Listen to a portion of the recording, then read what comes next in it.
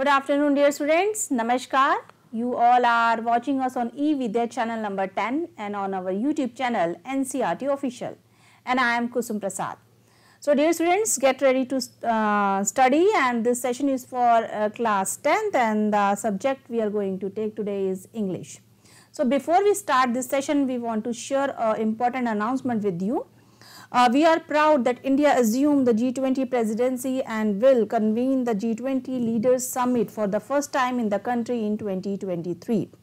A nation deeply committed to democracy and multilateralism, India G20 presidency would be a watershed moment in our history, as it seeks to play a very important role by finding pragmatic solution, global solution for the well-being of all, and in doing so manifests the true spirit of Vasudev Kutumbakam, or the world is one family. So this was the important announcement, and now we move to our session, and the session is for class 10 and the subject is English. And to teach this subject, our today's expert is Dr. Amit Ranjan sir. Welcome sir. Namaskar. Namaskar. Sir is from CIET NCRT New Delhi, and the chapter which we are going to study is lesson 7, poem The Tree. So we will do understanding and appreciation of tree. Before we start this session, we want to share our various medium where you can contact us and you can send your feedbacks and your queries. So you can contact us on our phone number, that is 8800440559, and you can also email us on our email ID, that is dth.class10@ciet.nic.in. And apart from this, you can also drop your messages, your queries, your questions on our YouTube channel, that is NCRT Official. So let's move to our expert and begin this session. Yes, sir. Thank you very much. Hello friends. Today we are going to discuss the poem The Trees by Adrienne Rich. Adrienne Rich is an American poet who passed away recently, 10 years ago, and she is one of the most important poets of the 20th century, one of the most important post-war poets, which means post-Second World War poet. For her voice of women, for women's liberation, for feminism, and a lot of profound thoughts. She's one of the leading intellectuals of the 20th century very easily, and it's a pleasure to have this poem and to be introduced to modern American poetry as well as modern feminist poetry. So let us straight away have a look at the poem, The Trees by Adrienne Rich.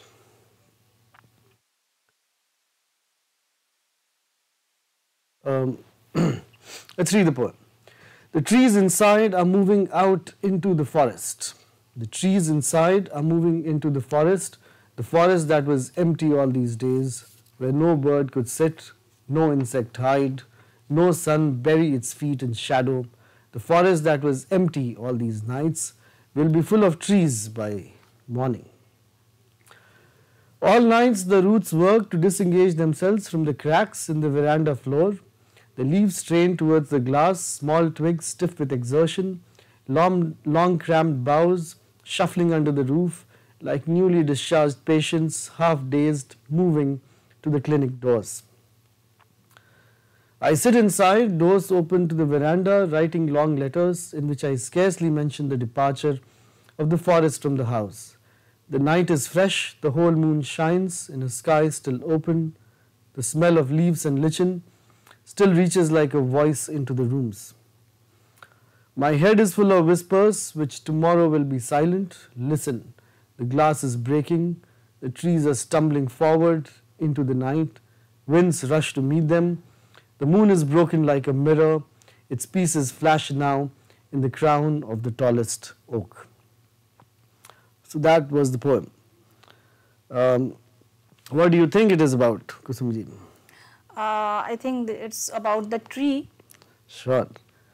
But I think a woman is mentioning the tree, feeling attached to her, and she wants to say something. Yes, it's as you can see, it's not an easy poem. It's a complex poem. It is about the trees, but it is not about the trees. Let us read it once more, then we'll go line by line.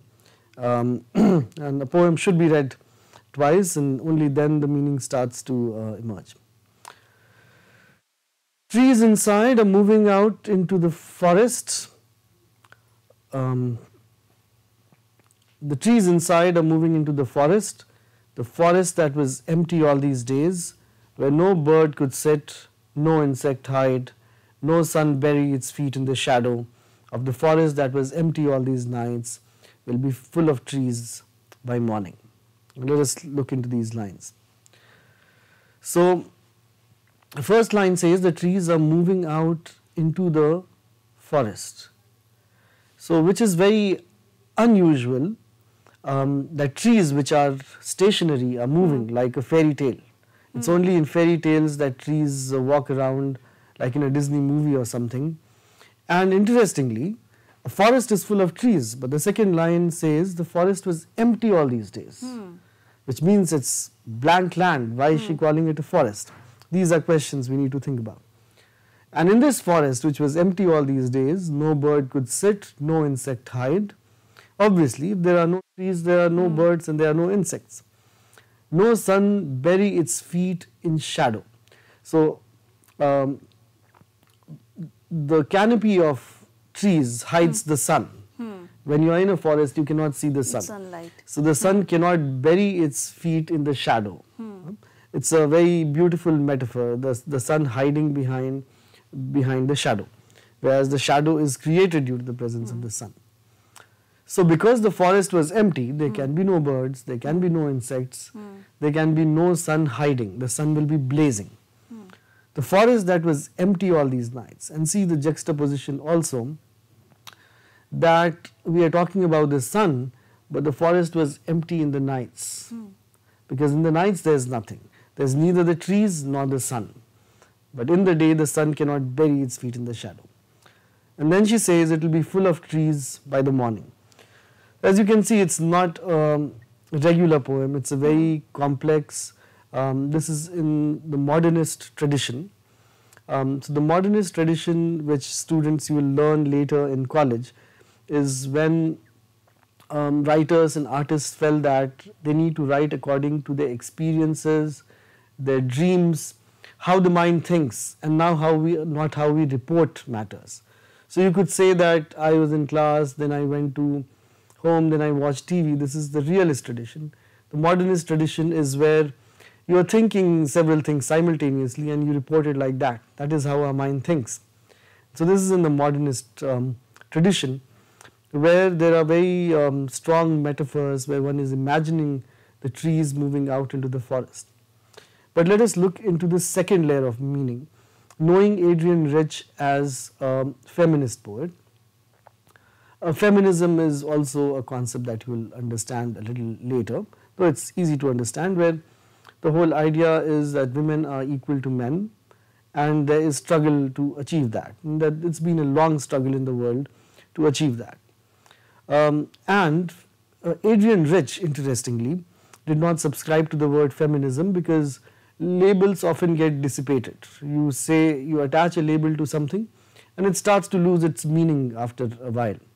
And so she rather would use the term, she used to use the term women's liberation. Women's liberation from the shackles of patriarchy, from the oppression of men, from the oppression of the world, from the oppression of the tradition. Now, in view of that, let us look at the poem and look at women as trees. So, women who are trees because they are grounded, because in most parts of the world, including India, women were supposed to be inside the zanana, inside the women's quarters. They were not allowed to interact with the men's world, they were not allowed to get education, they were not allowed to participate in various public affairs, they were confined to the kitchen and the women's quarters. And so they are like trees, their lives are like trees. Now they want to move out into the forest, which is the world, in a forest that was empty all these days. So the forest had only one kind of trees till now, the men. And now the women are moving into it, the beautiful trees are moving into it, and so the forest, despite the fact that it had vegetation, it was as good as empty. And so she's also making a point that women's sensibility is very different from men's sensibility. That men have been fighting wars unnecessarily for thousands of years, and war is glorified. So very interestingly, I would like to tell you here about novella called Sultana's Dream by Rokia Khatun from 1905, where men have locked themselves up inside a prison because they could not fight wars against the enemy. And women fight wars not by using swords and gunpowder, but by deflecting sun's rays through a concave lens, and the enemy runs away. And the women also, and in this women's world there are no roads, there are only gardens, and the helicopters which fly on solar energy. Women also work only 2 hours a day because men used to waste all their time gossiping and smoking.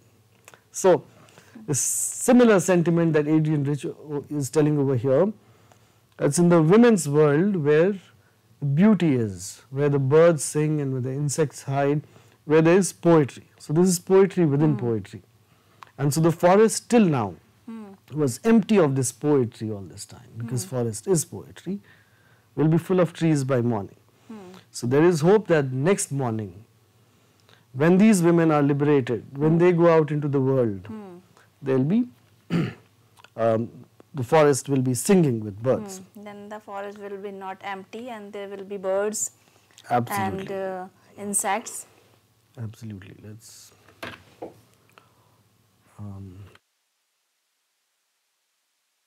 Let's move to the next.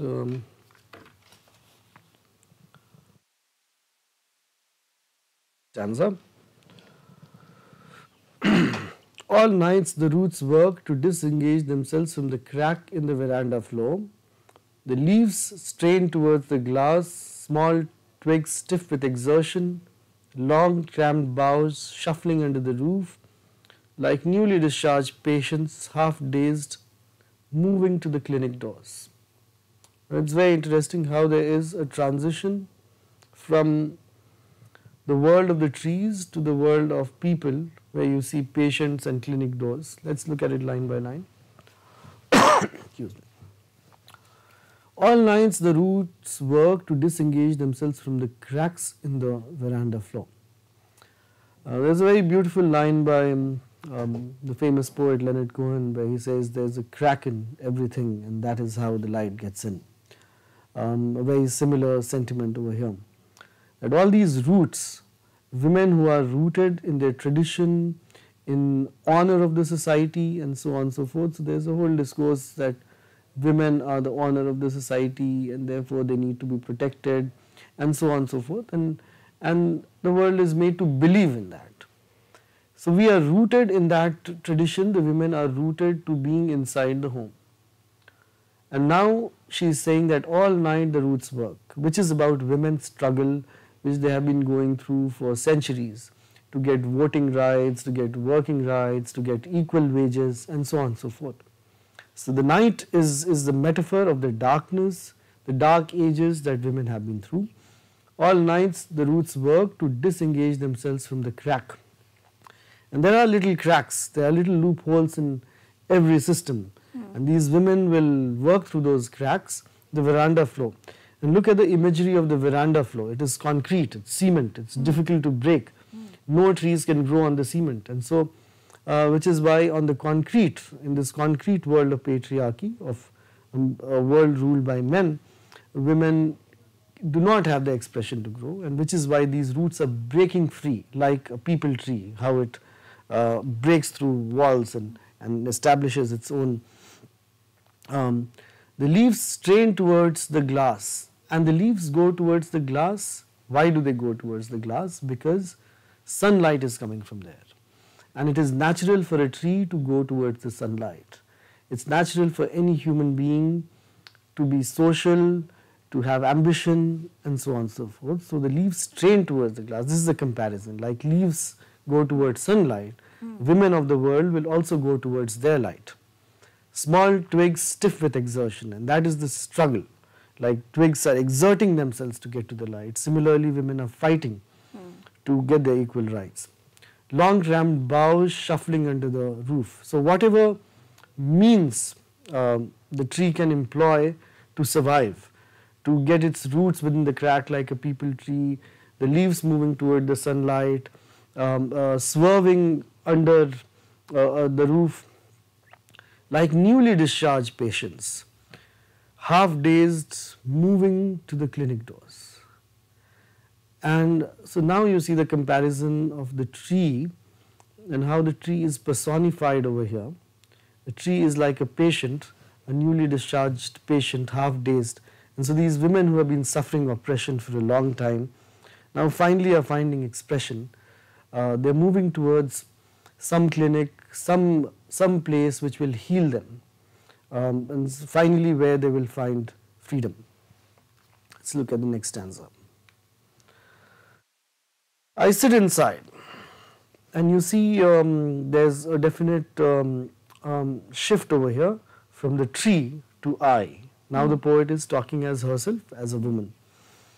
I sit inside, doors open to the veranda, writing long letters in which I scarcely mention the departure of the forest from the house. Now the poet is talking about herself, sitting in the veranda, and she's writing long letters. And this writing letters is also an important metaphor, because at the time she's writing in mid-20th century, 100 years before that, women were barely literate and would not write, and here she is writing long letters, and she does not say what these long letters are about, but she says, in which I scarcely mention the departure of the forest from the house, about the liberation of women over here. So in the long letters that she is writing to somebody, she is not writing about this silent revolution that is happening in the world of the women. Night is fresh, the whole moon shines in a sky still open, the smell of leaves and lichen still reaches like a voice in the rooms. And it's a beautiful metaphor of the night, of very much like romantic poetry of John Keats or Shelley, where the moon is shining and the smell of leaves and lichen and moss and all that. The smells are like a voice in the rooms. The smells of the forest are speaking to her like a voice. It's a powerful message that she's getting from the forest. And so when the forest, so it's a very complicated metaphor where she's probably trying to say that when the women who were like trees have walked out into the world, and there is smell of freedom where they can roam around at night like other people. Why is it that at night you find only men on the streets and not women? That's a very important question that we need to ask. Why doesn't the night and the moon belong to everybody? Why are women confined to their rooms at night, and why are men allowed to roam around? There is something horribly wrong with our civilization, and that is what she is pointing out. And so very beautifully mixed up the metaphor between the closed room and the open spaces, and how open spaces are so important for women to reclaim, that it should be a space which is equally inhabited by everyone. Let's look at the last stanza. My head is full of whispers which tomorrow will be silent.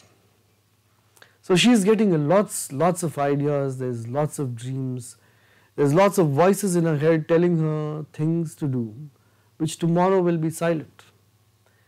And that is where you see the cynicism and the realism in Adrian Rich's voice over here, that even though there are visions, people have dreams, tomorrow will be silent because the world will silence them back into the system where they belong to.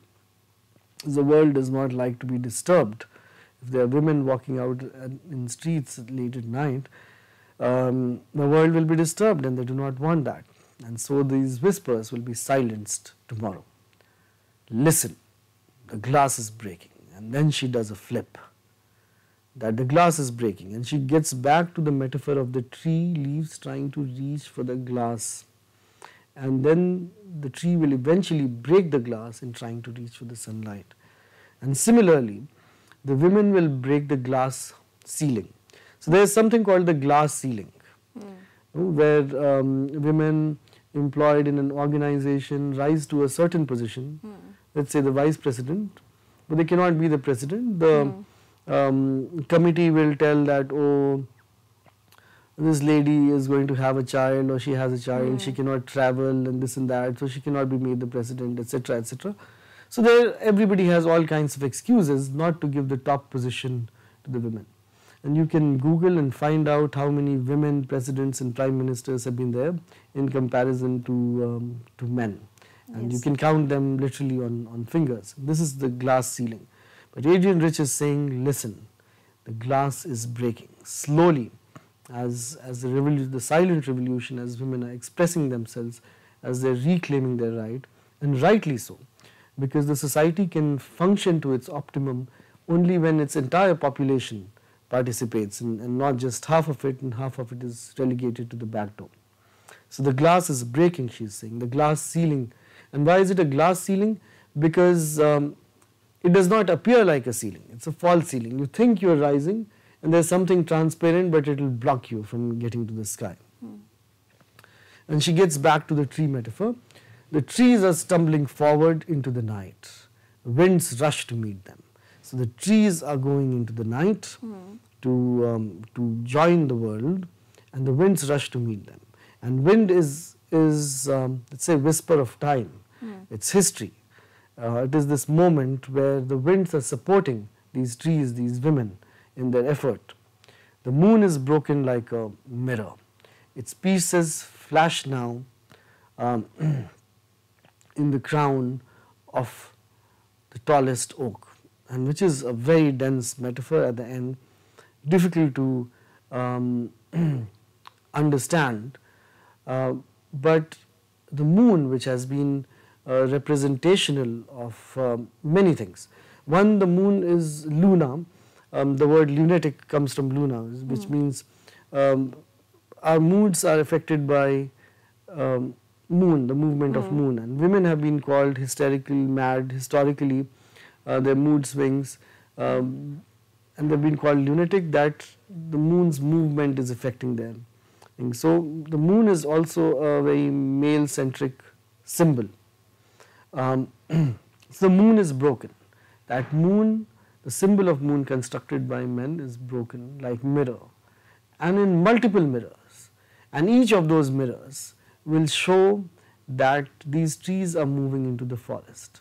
So it's a spectacular image of thousands of trees moving into a forest, and various parts of the moon which are reflecting that, and that image being reflected everywhere. Its pieces flash now in the crown of the So that was Adrienne Rich's poem, and it's, as you can see, it's a very powerful poem which very combines the lines. world of nature and the world, and it's not just about women. I interpreted it as that because she was a powerful voice for a poem. Can be interpreted in many ways. Many people who are marginalized, like black people in America, or various other minority communities across the world who are oppressed, they all have a message in this of being inspired for their struggle. And it's also a message for the oppressor to be inclusive, to be kind, to make a forest which is beautiful, which has all kinds of elements, and which is how harmony will be developed. A little bit about Adrienne Rich before we close this. Adrienne Rich is was from Baltimore, Maryland, in America, in North America, and initially she grew up writing poems which were rhymed, metered, in form, and she was inspired by Keats and Yeats, and also other romantic poets. But this is her later poetry where she broke free from those conventions and wrote this very image-driven, imagistic poetry, which is very powerful. And as I said earlier, she is one of the foremost poets of America and the world in the second half of 20th century. This poem is also inspired by Robert Frost's Birch, but you should reach Robert Frost's Birch also to understand this poem, but this has a very distinct flavor. Robert Frost also compares the tree to the heart and the weight on the heart that is created by pressures of the world, but this is more revolutionary, let's say. Yes, sir. This was very beautiful poem with a beautiful lines and a powerful message, and Absolutely. You explained this poem to our learners and students very well, sir. Thank you so much, sir. Thank you so much. Thank you so much. So dear students and learners, it's time to wind up this session, but before we wind up this session, we want to share an important announcement with you. We are proud that India assumed the G20 presidency and will convene the G20 Leaders Summit for the first time in the country in 2023. A nation deeply committed to democracy and multilateralism, India G20 presidency would be a watershed moment in her history as it seeks to play a very important role by finding pragmatic global solution for the well-being of all, and in doing so manifest a true spirit of Vasudhaiva Kutumbakam, or the world is one nation. So this was the important announcement, and dear students and learners, it's time to say goodbye and to wind up this session. So take care and don't go anywhere. Stay connected to eVidya channels. So thank you so much. Namaskar.